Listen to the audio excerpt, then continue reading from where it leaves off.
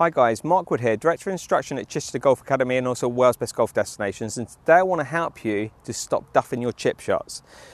Now I see this quite a bit where you make your setup and you come into the strike and you catch the ground miles before the ball and the ball just goes a couple of feet in front of you. So annoying, isn't it? Now one of the main reasons as to why this happens is because it's just a poor setup position where you're setting up with the weight too much on the back foot. You're setting the sternum too far behind the ball. Don't forget the sternum's the low point of your golf swing. So the more you set that behind the ball, the more you're going to encourage the club to hit the ground too early.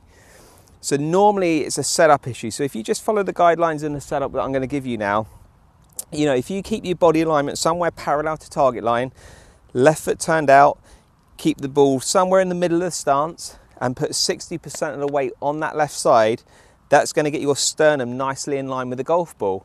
And that's going to help you with a nice shallow angle of attack, because the last thing you want when you're chipping is a steep angle of attack.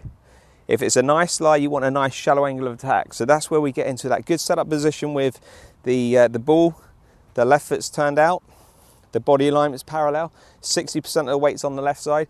My eyes are nicely in line with the golf ball, my sternum's over the golf ball. Now from there, my triangle that I create with my arms and my hands and my shoulders, I'm gonna move that triangle back and then I'm gonna rotate my body through. So the triangle gets moved back, body rotates through. And all the time I'm keeping 60% of the weight on that left side. Triangle back, rotate through. Now the pressure's increased a little bit more on the left side. So I'm gonna get into that good setup position. Shaft is up, as in towards the ball and slightly forwards. From there, move the triangle back, rotate the body through. And that's going to give you a nice shallow angle of attack, and that's going to start to get you clipping your chip shots a lot more crisply. Get away from this ball back in the stance, get away from the weight back, get away from the sternum behind the ball. Stop trying to lift your chips in the air. That's what you've got the loft on the club for. So again, ball is in the middle, left foot's turned out, weight slightly on the left side by 60%.